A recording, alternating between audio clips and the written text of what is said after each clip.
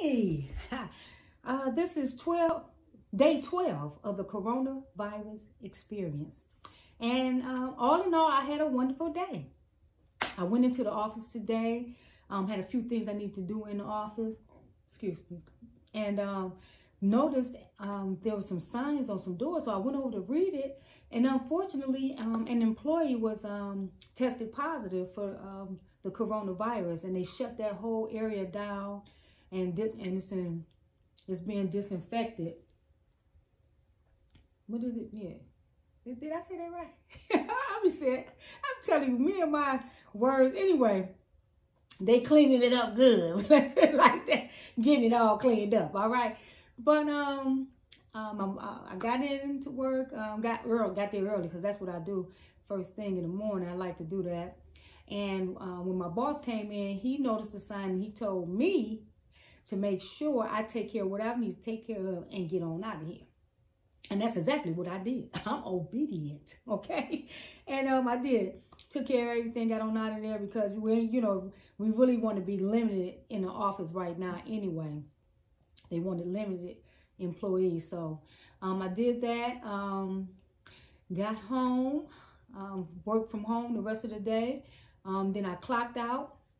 Oh, I had a phone interview because, man, I'm so excited to be working with my nephew. It is so cool. It's so cool. And the young lady I spoke with, Donna, she's a sweetheart. So anyway, I'm about to go into the training and what have you as a caregiver, and I'm just excited about that, doing that part-time with my own nephew. Ain't that cool? Anyway, so did that, and then I went out and did some Instacart shops because I like going out doing the shops because it's helping people to stay at home, and it's helping me put a little change in my pocket right now. Okay, anyway, but yeah, and people are actually doing the social distancing, and it works. It's great, and they're adhering to the rules and regulations of it.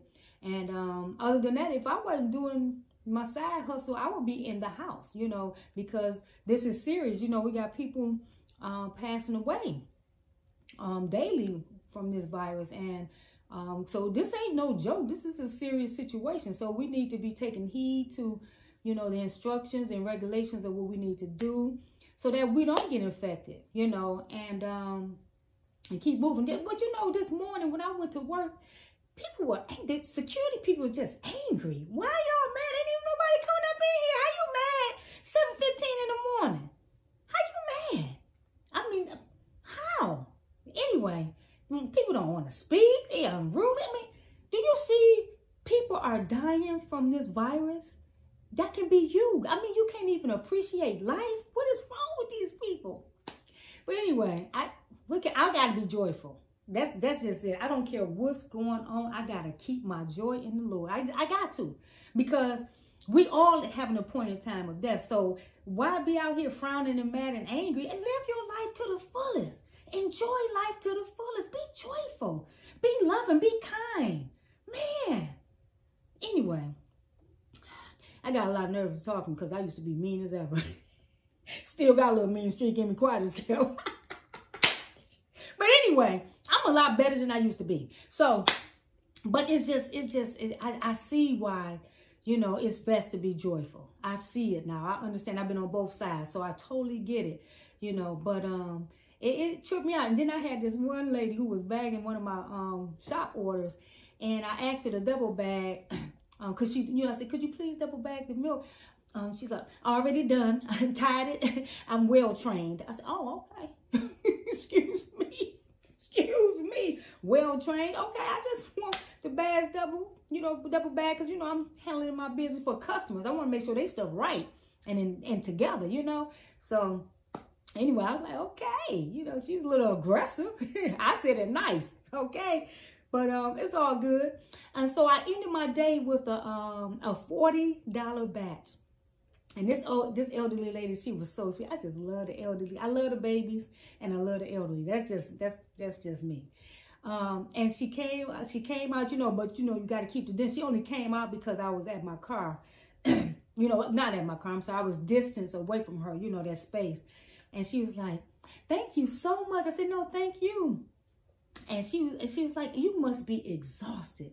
I said, well, actually, no, I'm not. This is exercise for me. I enjoy it, you know. And she said, well, you are so, I'm so grateful. You know, well, I appreciate it. Thank you, you know.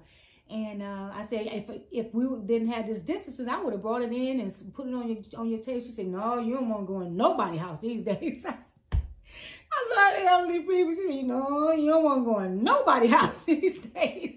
She got to remind me of my American when she said that. I'm telling you the truth, okay? But all in all, this was a wonderful day. You know, I'm just enjoying each and every day that God allowed me to wake up.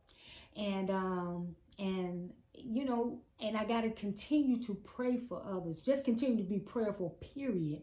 In light of what's going on for those who are losing loved ones, you know, and friends, family, it's not easy. This is not easy to so this is not an easy pill to swallow, but it's real, and we need to take it serious and do our parts. You know, do our part.